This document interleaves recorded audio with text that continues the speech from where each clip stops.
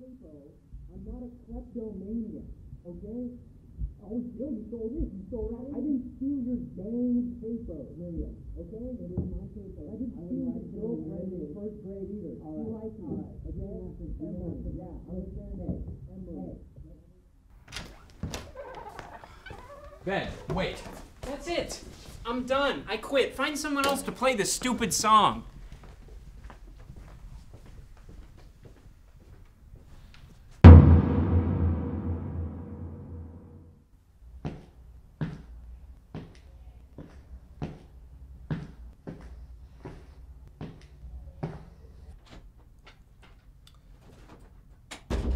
Hey kid, what can I do for you? We're done, Mel.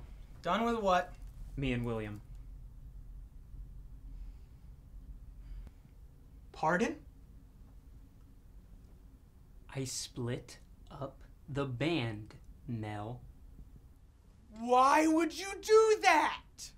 Let's call it creative differences. Oh, creative differences. Okay, great. What are you, 12? Oh, William made me angry, so now we're not friends anymore. I don't want to hear it from you. This was my call, and besides, it's not like you've gotten us into any recording contract. Oh, so this is my fault, huh? You and William have a spat and suddenly I'm the bad guy? Okay, I get it. All right, I guess you don't want this.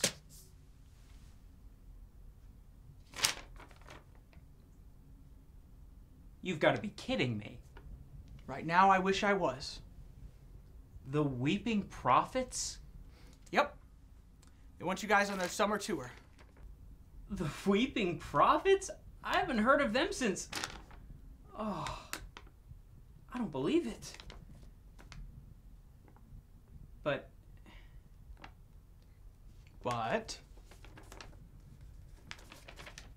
I'm gonna have to say no. Benjamin, what are you thinking? I'm thinking clearly, Mel, and do not call me that. We're talking about the Weeping Prophets. Don't you want a second chance after what happened last time? Don't even think about it. I've had it. Ben, how could you say no to this? Because then I would have to work with him again. Oh, come on. You don't know, Mel. You don't know. William is impossible. He's condescending and controlling. You can't believe a word that comes out of his mouth. I thought he was your best friend. I thought so too. I thought so too. I don't know. I really don't. Maybe I should just get out of music altogether. Oh, come on, kid. This is your thing. I mean, besides, what else are you gonna do? You got a communications degree. Okay, you're right. I don't know what you're going through. But what I do know is that this is a big opportunity for you. So please, for me, take a day and think about it. Just 24 hours. Okay. 24 hours, but that's it. Cross my heart. All right, go home and get some rest. Hold on. Scratch that last part. You got a radio interview this afternoon. You and William have separate times, so you won't have to see him. Be on time, be cordial, and don't mention anything about the Weeping Prophets or fighting with William, okay? All right. Oh, and Ben, please remember that everyone in your life wants you to succeed. Even William.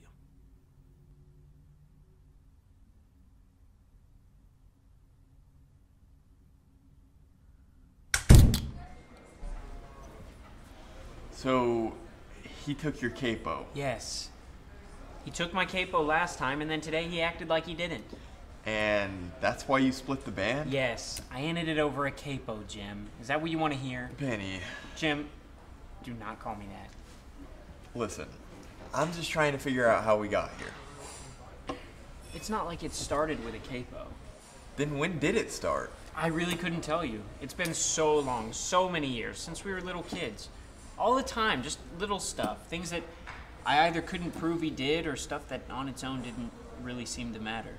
So, why has it gone on this long? Because he's my friend, Jim. And I am nothing if not a loyal friend. So, here's the thing, Ben. I know you and William have been friends for a really long time, and I know childhood friends are really important for a lot of people. You know, when I was a kid, I used to drink Mountain Dew all the time. It was like it was my favorite.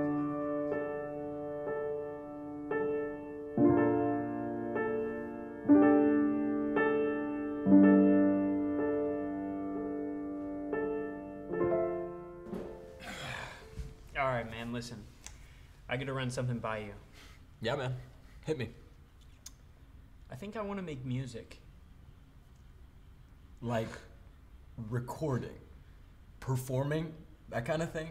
Yeah, I've been studying guitar for a while. I've spent some time considering the options, and I've got a couple of songs that I'm working on writing right now. All right. Have you thought much about how you're gonna sell it? What do you mean? I mean, selling it. Marketing, advertising, social media, that kind of thing. Have you got a plan? No, I guess I hadn't really thought about that. It's tough out there, man. Making art for a living is hard. You sure you want to do this by yourself? You play the guitar, right? Yeah. How do you feel about a duo? 2 guys on the guitar? I've been toying with the idea of learning the banjo. I hear that's pretty tricky, though. You'll pick it up. You're a fast learner. All right, I'm in. Okay. Hey, listen, man. You're like a brother to me. You won't regret this. I think that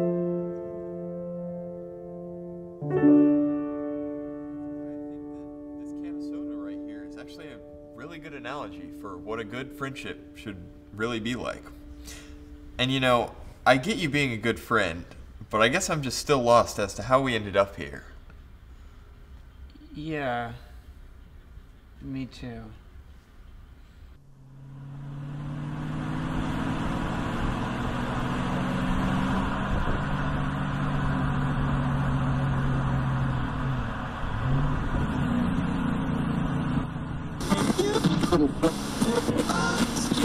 And we're back here at 98.9, your only home for authentic folk. That was the latest single from the Weeping Prophets, 1824. And if you're just joining us, we have a special treat for you. Here in the studio with me is Ben Aiken of Ramey's Riders. Ben, how you doing today? Doing well. Oh, glad to hear it, glad to hear it. And you know, we're always glad to have you here. So Benny, what'd you think of that piece from the Weeping Prophets we just heard? Pretty good. I'd like to say I'm a big fan of their work. I'll bet you would. Pardon? That's right, Benjo. A reliable source has just told us that you have a connection to these rising stars on the folk scene. How did you... Don't worry about the how, worry about the what, brother. The who, the when, the where, and the why. So please, Benjamin, why don't you tell me and all of our wonderful listeners about the time that you auditioned to play with the Weeping Prophets? Well, I thought... Wait, what? Come on, man. 2 years ago, you were given a chance to play with the Prophets, and now you're sitting here. Obviously something happened, so why don't you tell me about it? Well, it's like you said, it was a couple of years ago. I was in college at the time. Me and William weren't really going anywhere. A friend knew a guy who was a roadie for the Prophets, and they needed another guitar player, ASAP. I'm talking 20 minutes notice.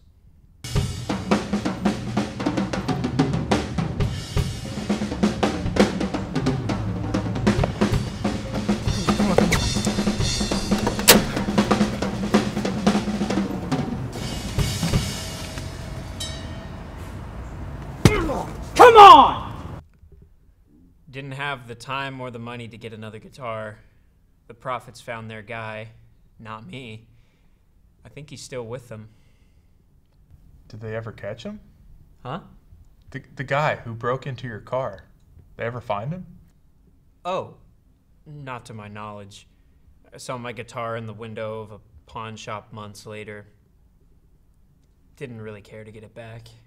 Well, hey, that wasn't long before, you and William started to gain some traction. Yeah. Wasn't that around the time that William started writing Lonesome Road Blues? Wait, what? Lonesome Road Blues, the song that... No, I heard you. But I wrote that song. Really? That's surprising. It seems more like a William song to me. What does that mean? It's got this rugged outlaw sound that really goes better with the front man than with, well, you. We don't have a front man. Benny, be honest with me. Do you really believe that? What kind of... All right, seems we have a few callers, so let's take those. Hello, caller. How do you feel about...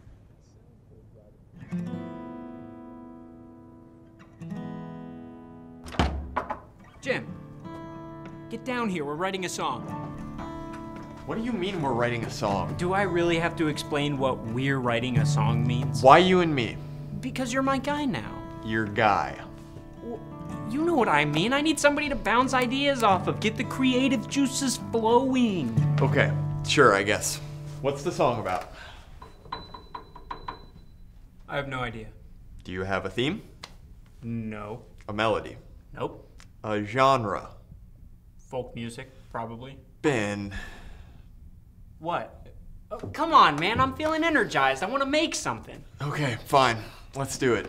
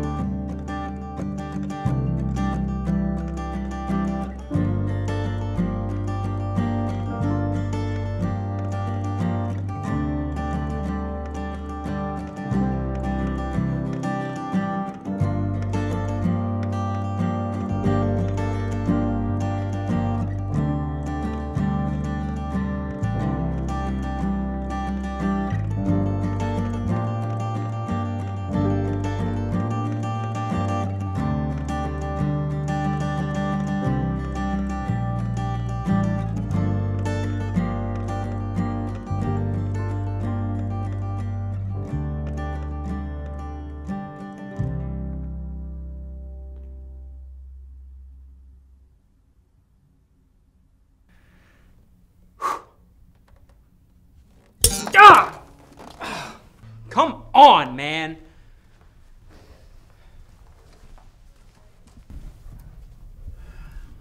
What are we even doing here, man? You tell me. I just needed something that was mine. I needed something that didn't have his name on it. Something that was completely and wholly my own. I just needed to be my own man.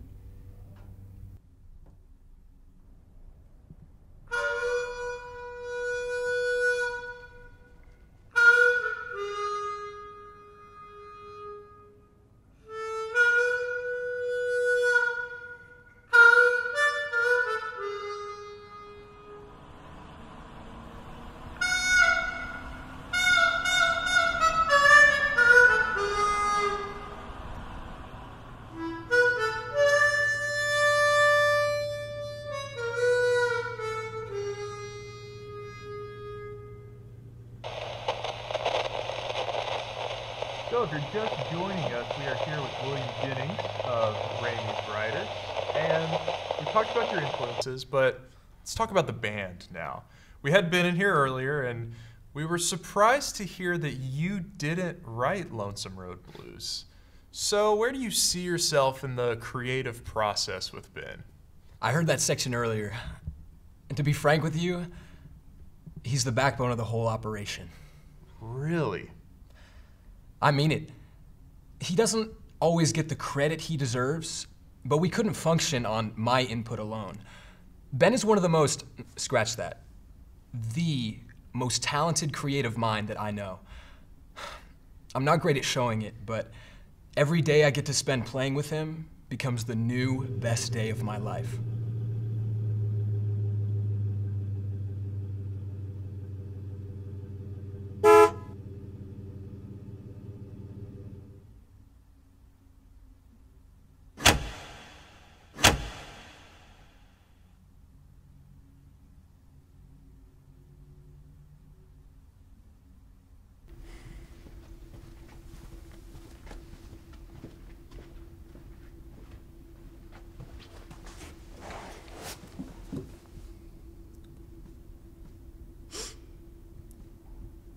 What was I doing in there? In the band room? Sure, let's start there. Well, you went in there without any regard for making something real. You just wanted to spite William. Yeah. Kind of funny how I wanted to make something that had nothing to do with him, but ended up making everything more about him. You know, this is where I came right after my car got broken into. Yep. I went right up there, sat on the stage, and cried. That very well might have been the worst night of my life. I had lost my guitar, I had a busted window in the car that my grandpa had left me, and I had blown my first big shot. But that's not why I cried. No, I could handle all of that, but in the glove box to that car was my lucky harmonica. I bought it the day I decided to start making music. It was kind of a piece of junk and it barely worked, but it was mine. I only mentioned it to William. I guess I thought it was kind of like your birthday wish. If I told anybody outside, it might lose its magic. But they took it. They took it along with my guitar and 87 cents from the seat. I never even told William I had lost it. I just didn't bring it up. And I guess he forgot I had it. I almost quit that day. Why didn't you? He showed up.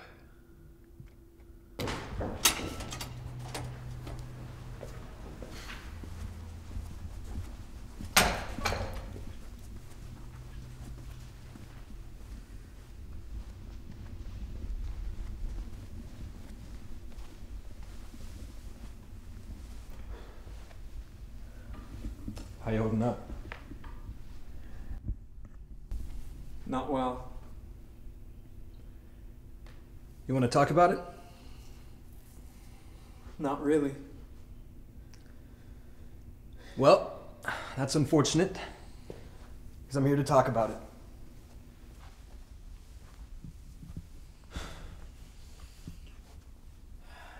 I blew it, man. How did you blow it? You got robbed. It was stupid to leave my guitar in the car overnight. You could have never predicted that. No one could have. Yeah? Well, I'm taking this as a sign. A sign of what? A sign to get out. To give up. Dude, what are you talking about? We're this close. How do you know that? I can just feel it. One door closes, another one opens. That kind of thing, you know? You really think it's that simple? I do. But I also agree with you. This is a sign. A sign that you should double down on this. Listen, I got us a gig next weekend. I mean, it's nothing special, and we'll be playing for tips. But a gig's a gig. It's what we do.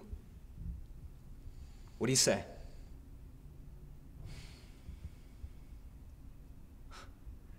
Then let's go.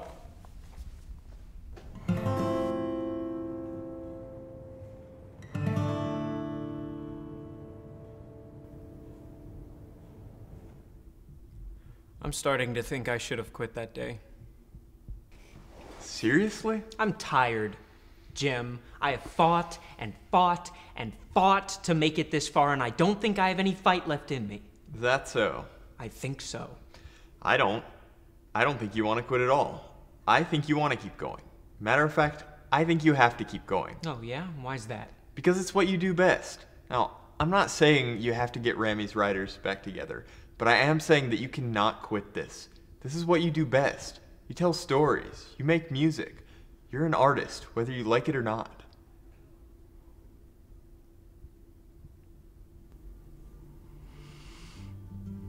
Okay. I know what I have to do.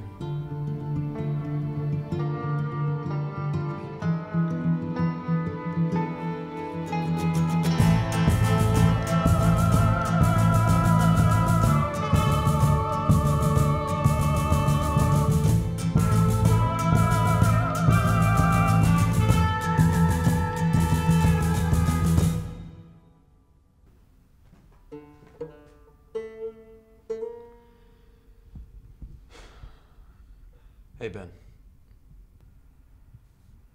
Hey.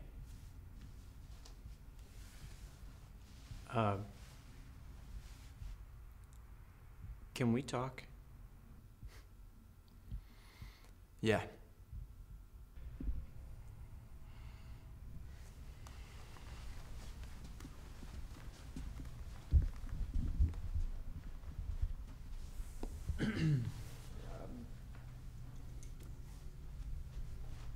Look. You were right. As usual. William. No, please.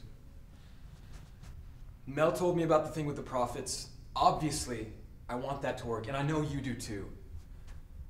I meant every word I said on the radio. Ben, you're my best friend. I'd do anything I can to make this work. Same here. So, we gonna make this work? All right. Now let's get back to business. Can you believe it, man? We're gonna tour with the Weeping Prophets. I know, right? I can't believe everything fell into place like that. Oh, man, I gotta call Mel. Yeah, and we did it all on our own. Our way. No marketing gimmicks, no lucky harmonicas, no stupid pop songs. I mean, can you believe it, man? We're gonna tour Philadelphia, Boston even, Ottawa. What did you say? Ottawa? You know, like Canada? About a harmonica. What about a harmonica? You mentioned my lucky harmonica. Yeah, the one that got stolen with your guitar. I never told you that, William. Well, I mean, it was kind of obvious. I never told anyone that. Come on, Ben, it was so obvious. Don't lie to me. I'm not. Ben, come on, why would I lie to you? The radio interview. What? Someone told the station about my audition with the Prophets. I don't know what you're talking about. Yes, you do. Are you accusing me of something? Yes, I am. I'm accusing you of breaking into my car to steal my stuff. Ben, do you have any idea how ridiculous you sound right now? You did it so I couldn't play with the Prophets. All right. Ben, I'm your best friend. Stop. I'm also accusing you of leaking that to the station so they could ambush me on the air. Go ahead, William. Deny it. Yeah. Yeah? What? Yeah. I did it. I sabotaged you. Both times? Both times. I can't believe you! What do you have against me? I have nothing against you. I was trying to help you. How could you have possibly been helping me? We needed this. This band, you and me. What we needed then and what we need now is to stick together. I am a grown man and can decide for myself what I do and don't need. I cannot believe that at my lowest point, just when I thought about giving up on my dream, the guy who came to me to comfort me and tell me, no, you can't give up, was the same person that robbed me. You said we were like brothers. And you claim this helped us? What you did hasn't helped us in the slightest. All it's done is keep one of us from succeeding. I mean, come on, man. What do you see this as a competition? I don't believe you. You really do see it as that. isn't everything. In this industry, of all No, it's not. This isn't a competition because we're not opponents, and we're not coworkers, we're not musicians, we're not just part of the industry, we're supposed to be friends. I've known you since we were little. I've been there for you all along. And this is what I get. Ben, you need me. Stop. You would have never gotten this far without me. It's a symbiotic relationship. You need me, and I do not need you! I never have. This is not symbiotic. It's parasitic. You do these things because you can't fathom me being even a little better than you. And so you manipulate things to keep me down. Did you even mean any of the things you said on the radio? Save it. I don't even care anymore. No.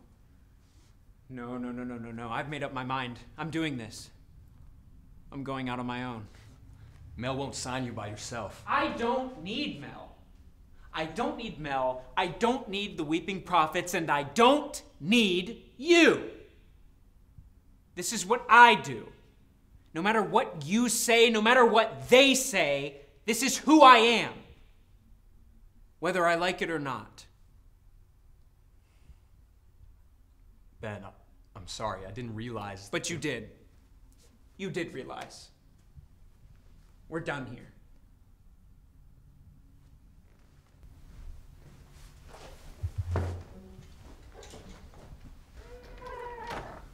Ben, please.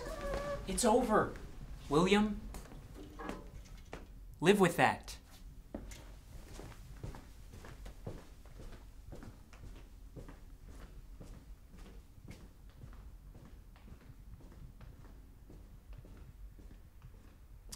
We are once again back with Mr. Ben Aiken. A few weeks ago, he released his first solo album, Closer Than a Brother, to pretty rave reviews. I know we here at the station have really loved it. But tell me, Ben, after all those years with Ramey Writers, how does it feel to finally be off on your own? I gotta tell you, it's been really refreshing. I feel so invigorated and artistically driven, and I feel so amazing that the album has been received so well. Hey, we are too, but do you miss it? Miss what? Working with William. I hear he's been doing fine on his own. I'm not asking you for a wellness check, man. I'm asking you if you miss William. William Jennings, when I worked with him, was an impossible man. He was condescending and controlling. You couldn't believe a word that came out of his mouth. He tried to sabotage my career on more than one occasion, and you ask me if I miss him?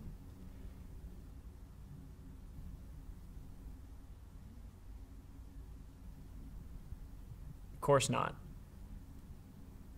Why would I?